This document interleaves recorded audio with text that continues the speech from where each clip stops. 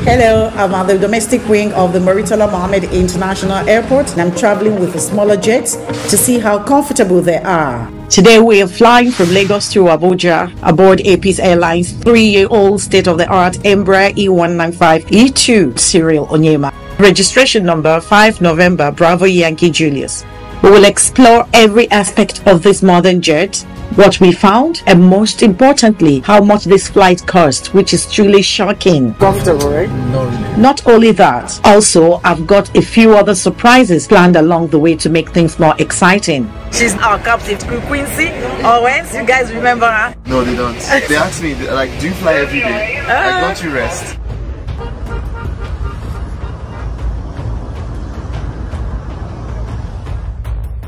This is the domestic wing of Murtala Mohammed International Airport. It is also called the General Aviation Terminal, GAT, or AP's Terminal.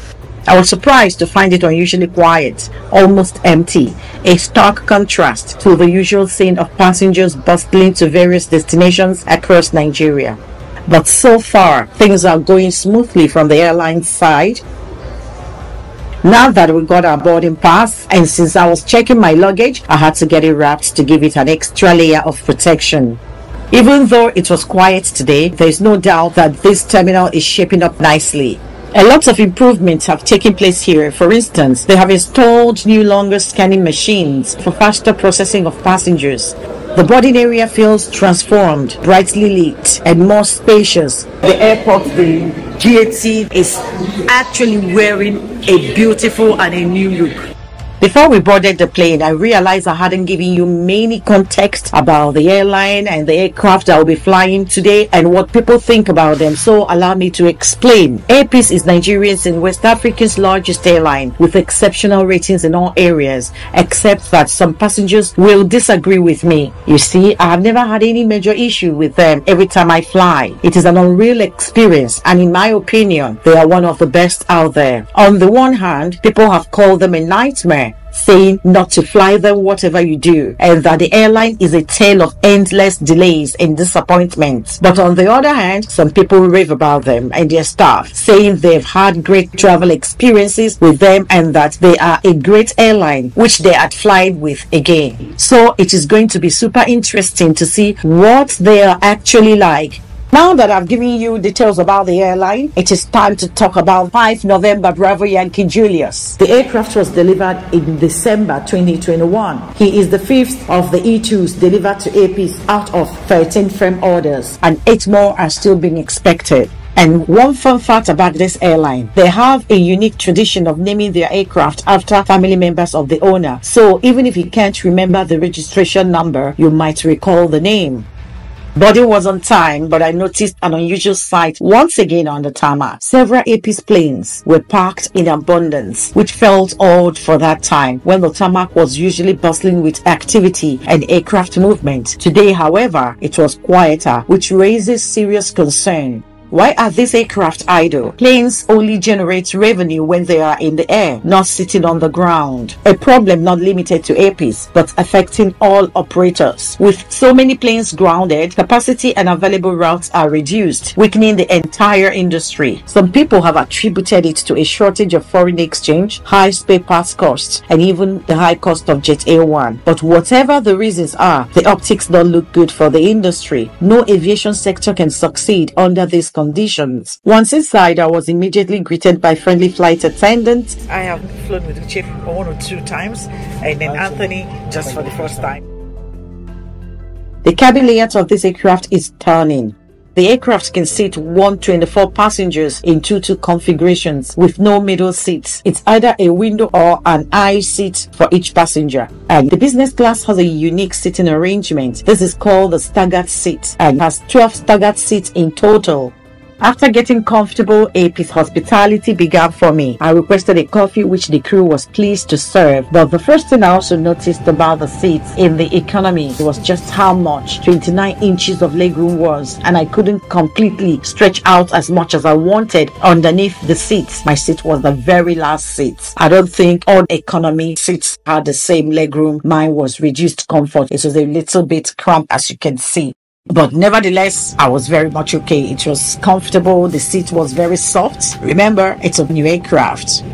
The cabin still feels and smells brand new. Time to push back. For today's flight, we'll be flying 55 minutes to 1 hour.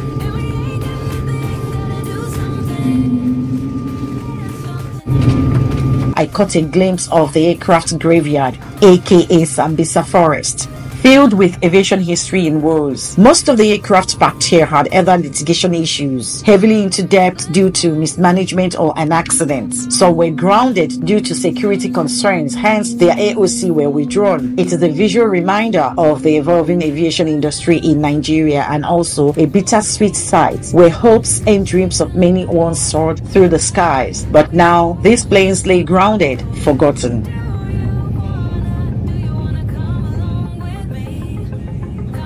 The E2 is very modern and amazingly quiet. Apart from the sleek design of this aircraft, passengers love this aircraft a lot because of the whale-like sound the engine produces that makes takeoff nearly silent and relaxing. You almost can't hear them at all.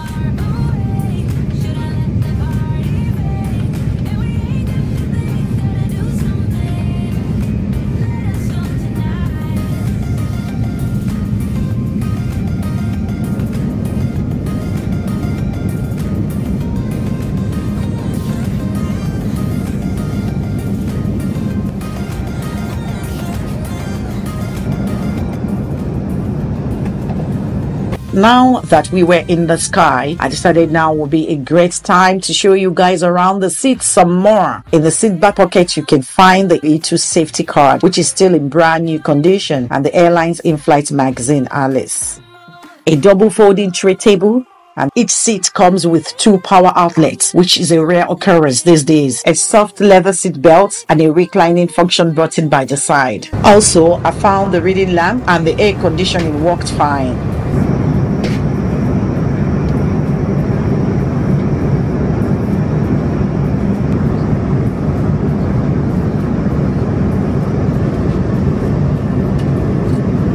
Once the seatbelt signs were off, the attendants began their service. They had a stack pack for all passengers. I received a double pack, which was such a pleasant surprise. I'll be showing you just what I got in a few minutes. We have a cupcake.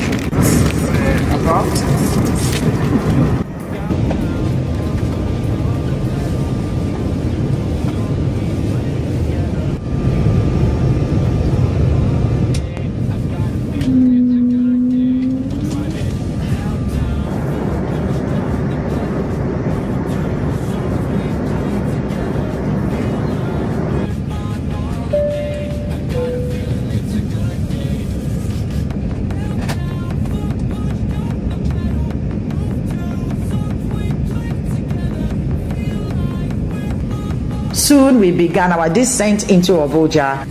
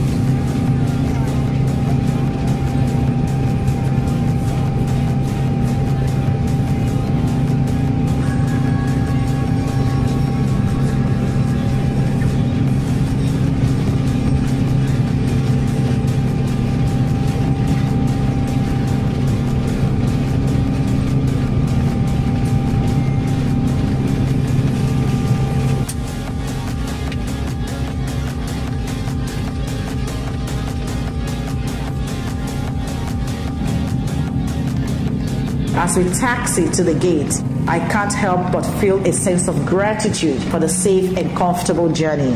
The flight was nothing short of exceptional.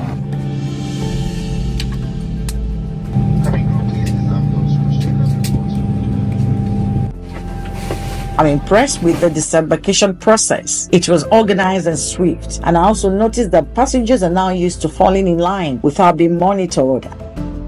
That's nice one, Uche.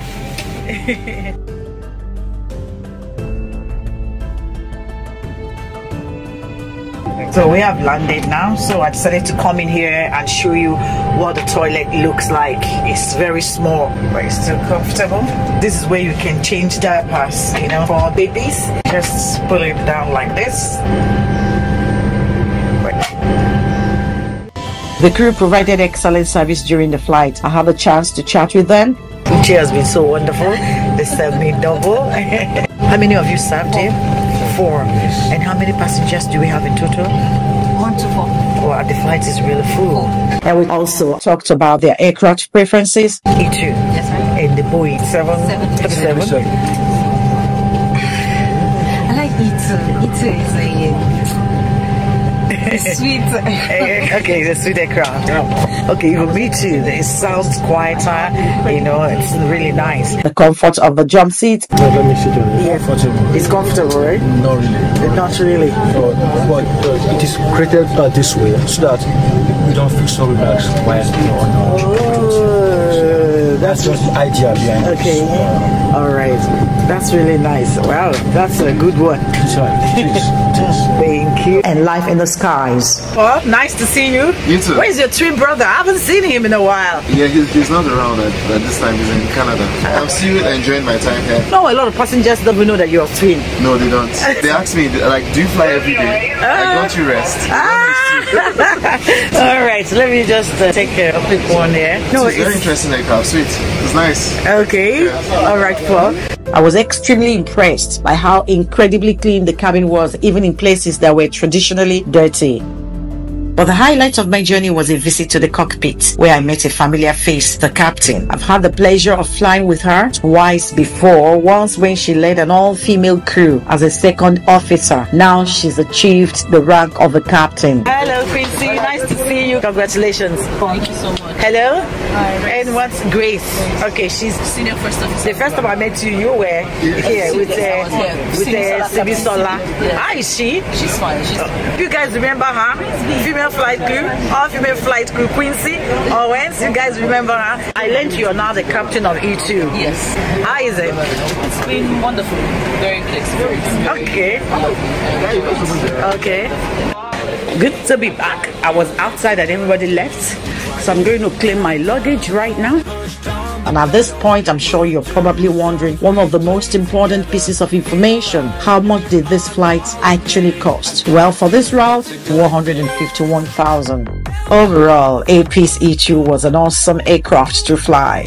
From the warm welcome from the cabin crew to the stunning area view of Nigeria below, every moment of our journey was a true delight.